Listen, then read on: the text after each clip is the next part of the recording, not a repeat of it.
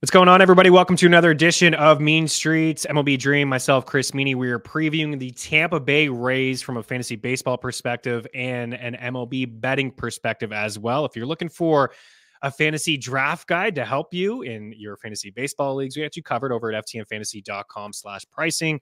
Promo code Seeger5. Save yourself a little bit of cash. We have projections, tools, rankings, strategy pieces, busts, sleepers, last year's garbage that didn't work out for you in drafts that may work out for you this time with a discounted price tag on draft day. All led by our guy, Vlad Sedler, with a lot of great insight from people at FTN, including MLB Dream and others across the industry as well. Dream and I will be with you throughout the entire season, giving MLB picks, futures already in our FTN bet tracker, promo code FTN wins to save yourself a little bit of cash. Let's get after it.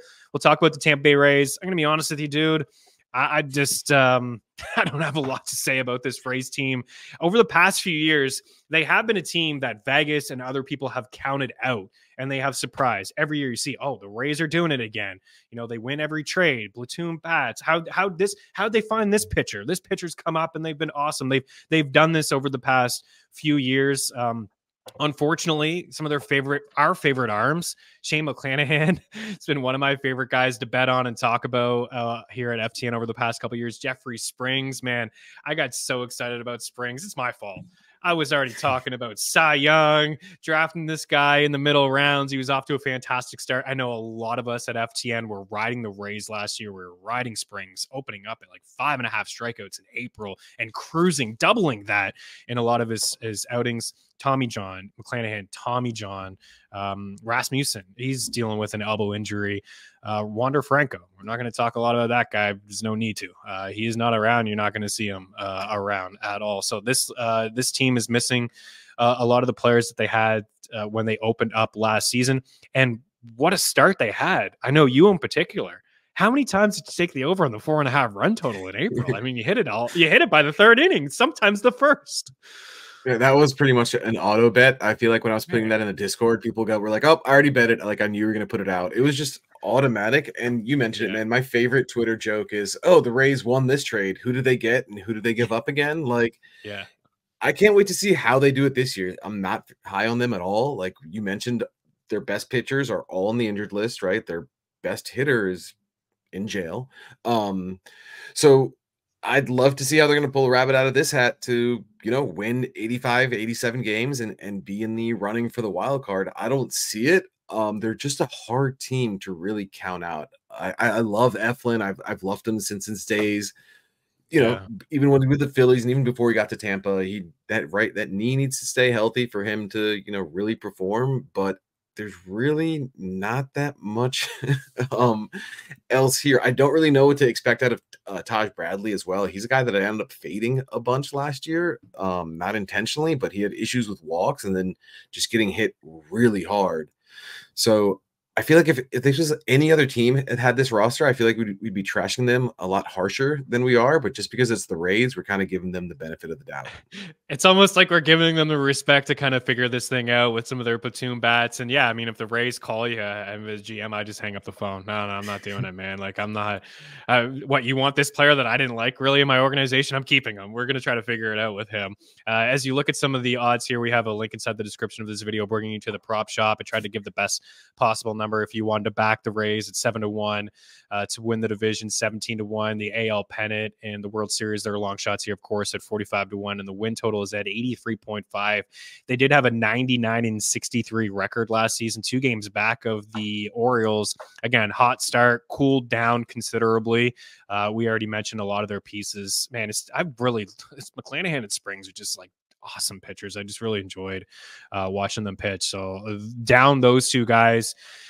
We take a look at their lineup and some of their pieces here in fantasy drafts over at NFBC. There's only 3 players here on average going inside the top 100. It is Randy Arozarena here at pick 44. Spoiler alert, I'm pretty sure Vlad, looking at his projections and his rankings, he has a difference between how he feels about them and where they are going in drafts over at NFBC. And he's got like this like plus, or if it's green, these advantage, and if it's red, going way too early. And there's red all over Arozarena. I don't think it's really on him.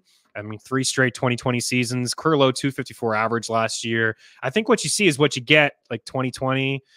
Maybe he can push to 30 stolen bases. Maybe he's a 260 hitter, but the protection in this lineup, I don't think is going to be there for him.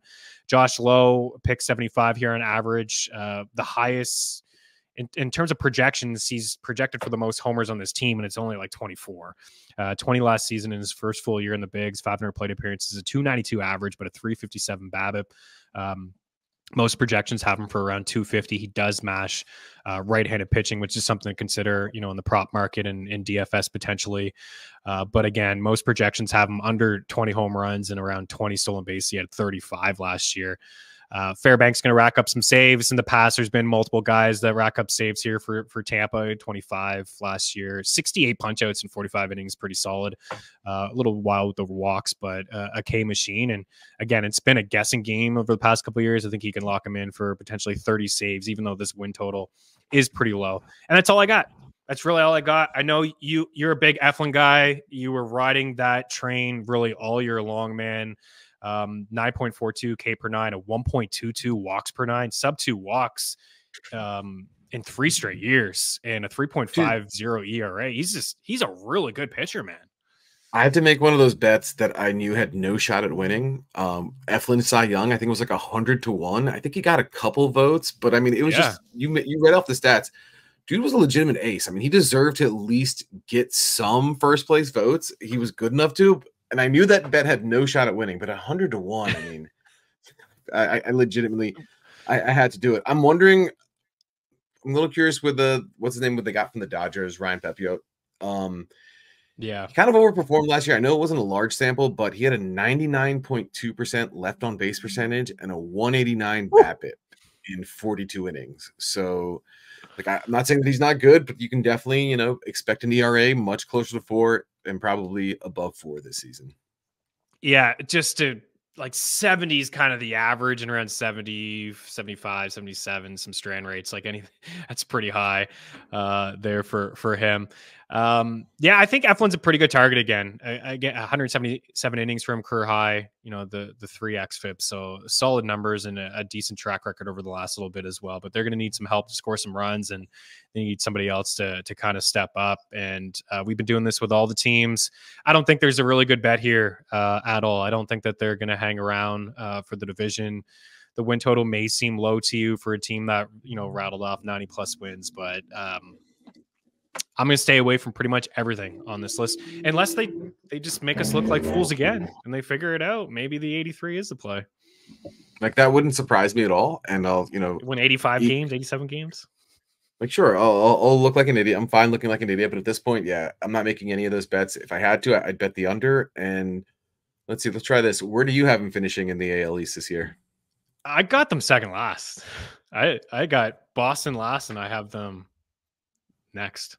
Yeah, I think we agree there. Yeah, I think Baltimore, Yankees, Baltimore, Jays, I think are just better than them. All right, we're out of here. FTNbets.com, FTNfantasy.com, Seeger 5, and FTN wins for you. Good luck, Tampa Bay, in trying to get back to the playoffs.